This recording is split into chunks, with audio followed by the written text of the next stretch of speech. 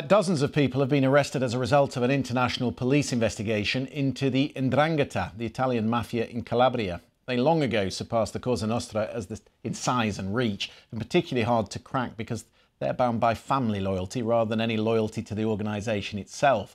The suspects arrested are accused of money laundering, criminal tax evasion, fraud and the smuggling of drugs. The crackdown was part of a coordinated investigation by police in Germany, Belgium, France, Italy, Portugal and Spain.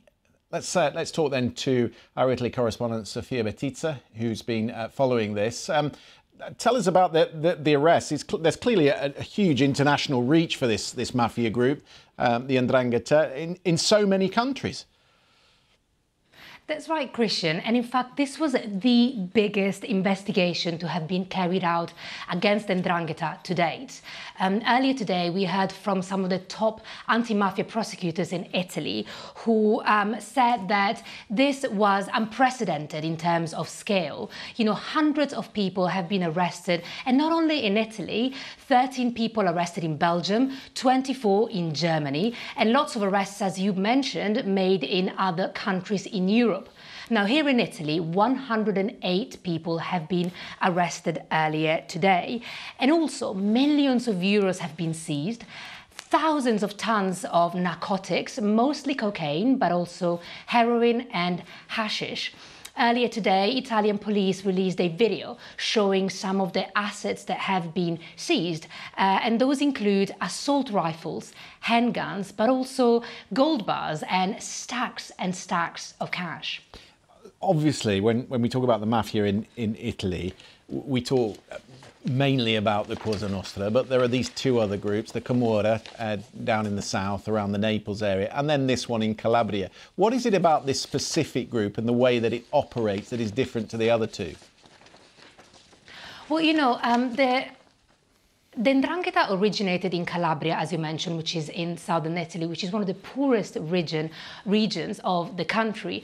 But in the last few years, it has become the most powerful mafia group in Italy. And in fact, it's now one of the largest crime networks in the world. It operates in over 40 countries, and they're involved in a wide range of criminal activities: money laundering, international drug trafficking, but also extortion and the rigging of public contracts.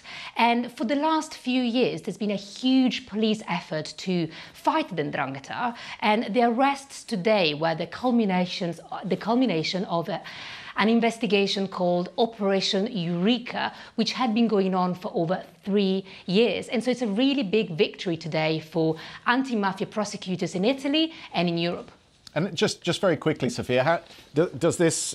I mean, clearly there is someone who leads the group. There is the boss. Does it put an end to the Ndrangheta's operations? Does it deal them a big blow? What is the scale of what they've done here? It's a big blow, but it definitely would not put an end to their operation as such. I think that would be wishful thinking for the moment. What is really important about this investigation is the new information that's come to light about how some of the sort of highest levels of the Ndrangheta, some of the most powerful families operate.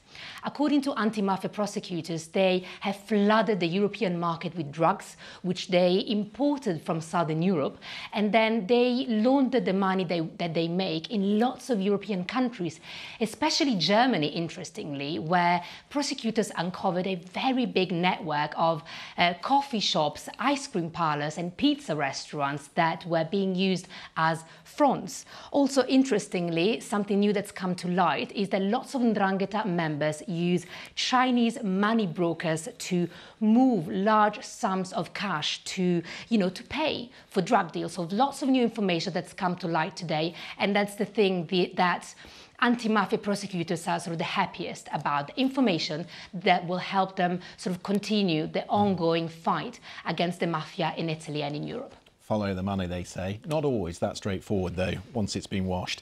Sofia Bettiza, thank you very much indeed.